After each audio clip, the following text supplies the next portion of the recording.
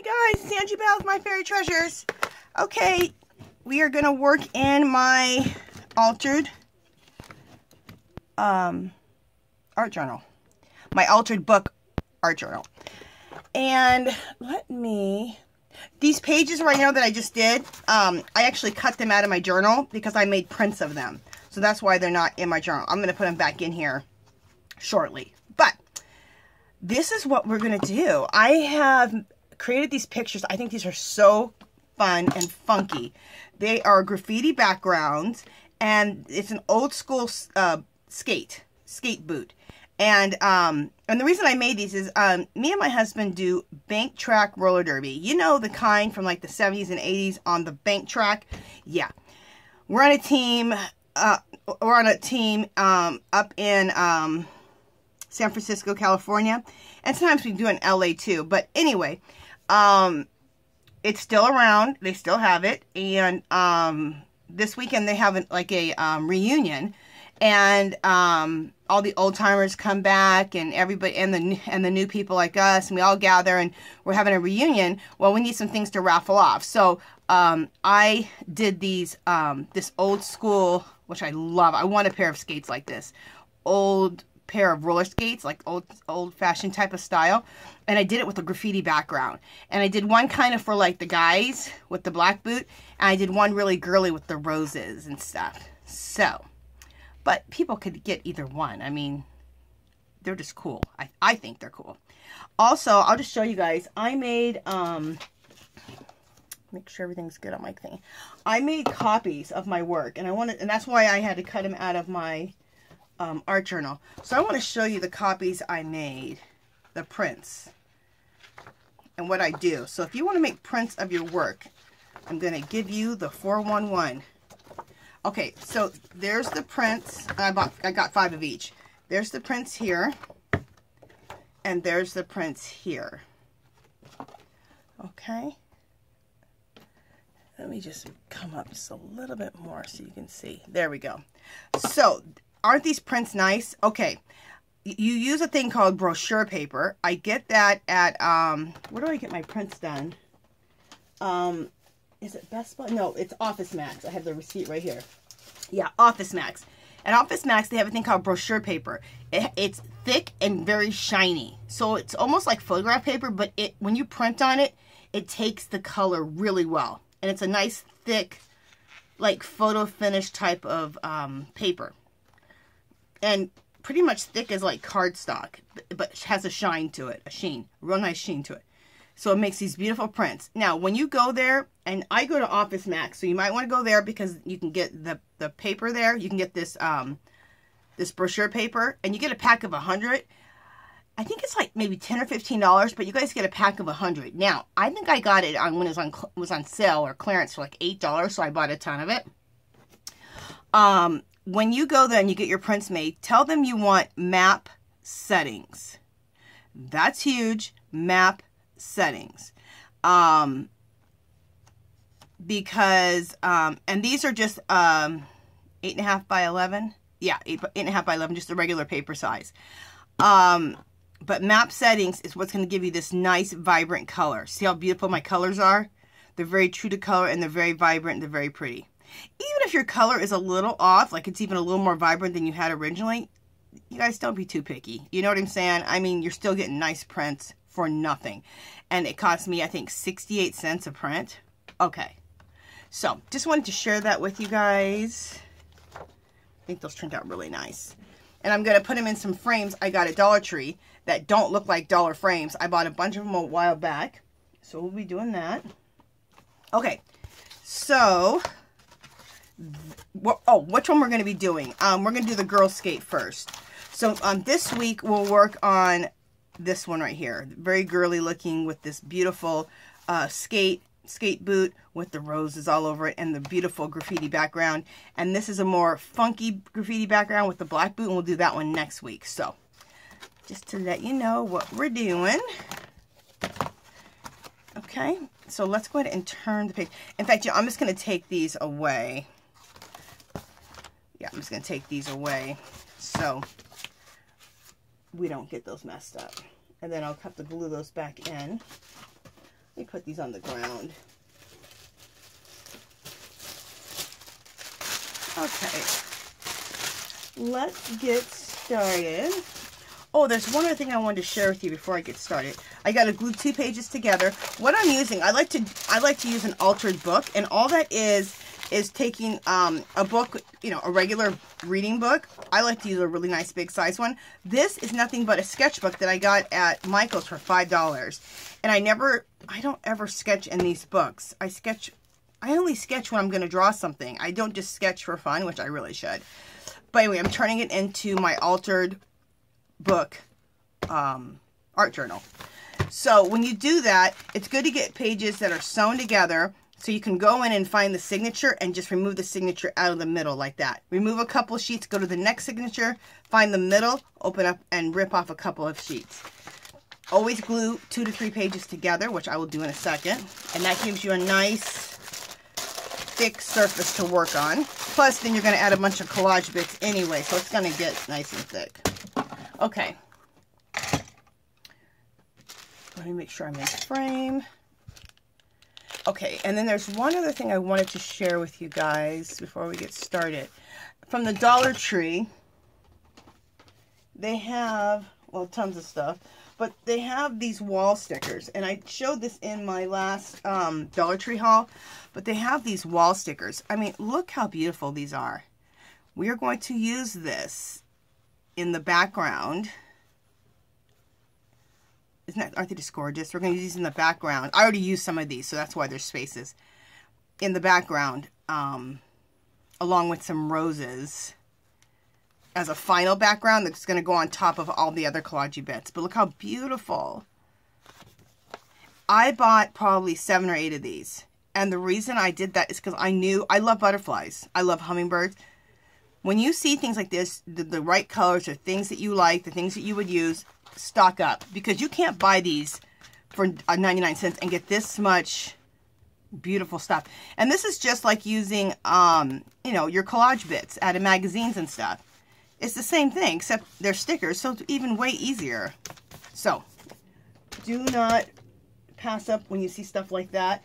I also picked up some more wall stickers I'm going to use as my focal points.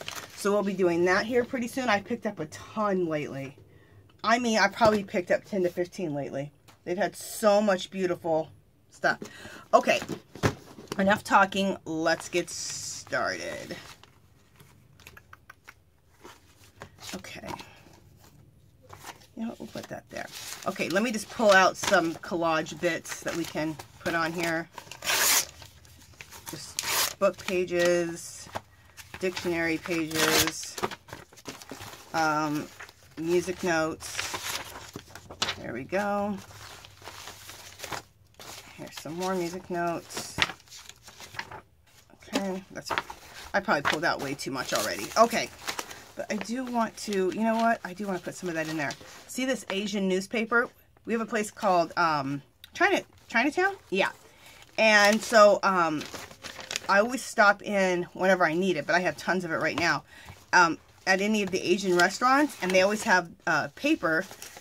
They always have Asian newspapers in the restaurants, like in the little lobby area. So I go over there and I pick up a bunch of... I go in there and I pick up a bunch of Asian newspapers, which I have a ton right now, so I don't need them, but I love those. Okay, let me put that down there. Oh, this is another, okay, well, I won't go into that. I'll just show you another set of beautiful butterflies that I got. But you know what? I need to start moving along. So here we go. Hey guys, it's Jackie. Alright, sorry about that. My iPad came on. Alright, so let's start. Let's do our basic layering, which we always do. Always the same way we start with music notes, book pages, yada yada. Oh, and before I do that, I need to glue the pages together. So let me lay this down and then we'll glue the pages together. And I always tell you, this is like my favorite part.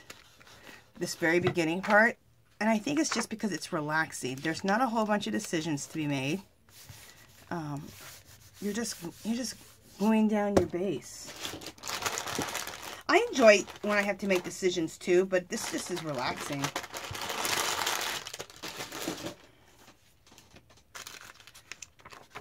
To me, when you're gluing down, you're collaging your bits down, to me that's just probably as easy as, like, you know, people are doing that diamond painting. It's just taking, you know, with like this little pin thing and gluing, and I guess they already have, there's already some type of adhesive on the diamonds or the rhinestones, and you're just placing them according to the colors. And it's the same repetitive thing over and over, but it's relaxing to do that, the same repetitive thing. And I've thought about getting into that diamond painting, but you know what? I just refuse, because you know what? I already do too many damn things, as you guys all know. I also knit, and I like to do that in the evening time when watching TV with my husband. I spin art yarn. I do mixed media. I do stuff with laces and doilies and make lace books. I do some of that stuff. I haven't done that lately.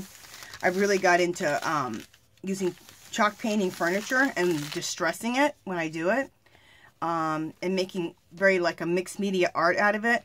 So I don't need to add on diamond painting. I mean, I need to stop. So I'm not going to do it. But I saw a what did I see?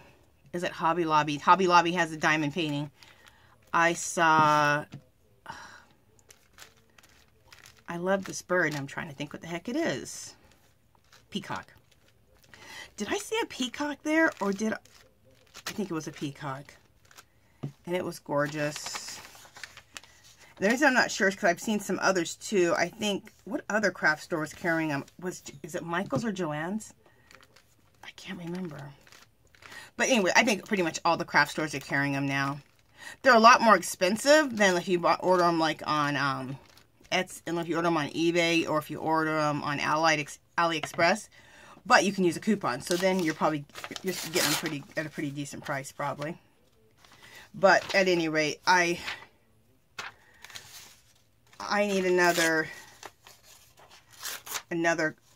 art, like something else to do. Like I need a hole in the head. So, and I haven't been making art yarn on my spinning wheel lately, and I want to do that. So. Yeah.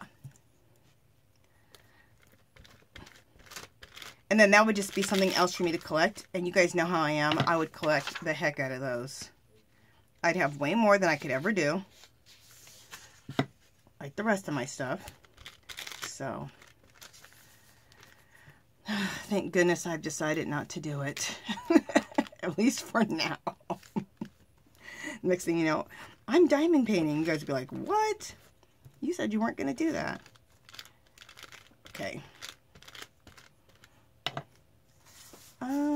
What else do we want to do? Let's do these book pages.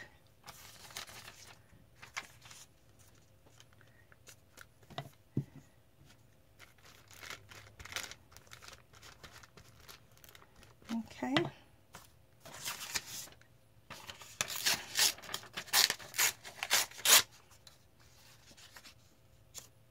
Feel like that'll look good right in the middle of there, just to kind of break that up a little bit more. I'll put a little bit of this right here. And what I'm using is I'm using a homemade Mod Podge, and all that is taking Elmer's glue. I buy it by the gallons. You know, that's like $15 for the gallon. I think at Joann's you can use a coupon. At Michael's I found out the other day you can't use a coupon. So anyway, and I put a little water. It gets really thick, and then I spray about. My tub is about this big. Okay, I fill it to the top. Put a little water in it, not too liquidy, but you know, a nice consistency.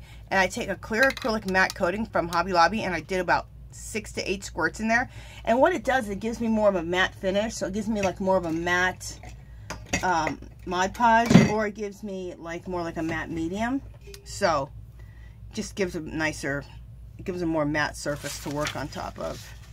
Okay, I'm going to do a little bit of music notes.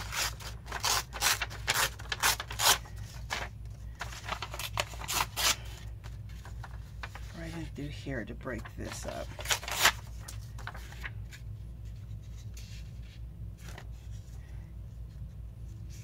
Yeah, we'll go right there. All right. All right, done with that layer.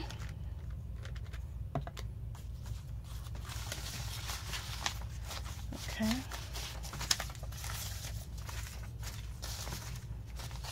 I love this. Look at all these collage bits. Isn't this just fabulous? It's so fun.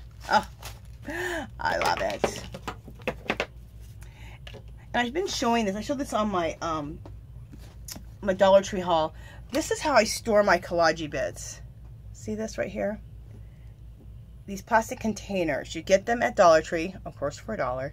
And look how I can store all of my collage bits. And then I just label it. Like this one, it says plain backgrounds, which means I have collage bits that have color or scrapbook paper, but these are just more the plain ones, like the black and whites. And so I put them in here. And it really keeps me organized. They're stackable, so I can stack them. I can take them if I want to work somewhere else. I can take a couple of these containers with me. If I want to go on vacation, it's a lot easier just to go ahead and take them. They're already like this. So, love it. Love it. Okay, what else am I doing? Next. Okay, so next what I want to do is, I just have some now magazine pieces that are colorful, and I'm going to add these in. And what this is doing is, it's giving me, because both of those were graffiti type of backgrounds, so this kind of stuff, I'm going to be putting paint over it, but it's going to pop up through the layers. And that's what you want, is you're going to cover a lot of stuff up, but you're going to see things. That's why you're creating all these beautiful layers. And it just makes your piece so much more magical when you have all these layers. In my opinion. What is this? Ooh, I like that. I don't want that's a focal point piece right there. And I got these pieces from a magazine called Where Women Create. And you could go to their website, and they have old issues. I just ordered like 10 or 15 old issues because I was buying them for like $1 to like $2 or $3 a piece. And these magazines are $15 when they're new. So they're not cheap. And I love reading about the women and their what they do. A lot of them do art as a business. They show their craft studios or their art studios. It's really, really cool. I love that. It's one of my favorite magazines. So right now I'm going through like all 15, taking bits and pieces out that I want to use in my art, whether they're focal points or background pieces. Reading the different women about what they like to create and looking at their craft rooms. It's really cool.